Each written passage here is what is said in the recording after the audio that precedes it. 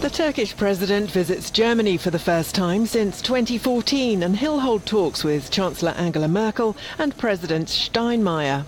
Erdogan arrived in Berlin on Thursday for a visit aimed at reducing tensions between the two NATO allies at a time when Turkey's economic troubles are causing growing concerns and Europe needs Ankara's support to keep down the flow of migrants.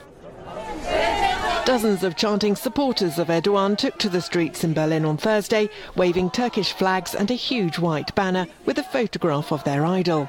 The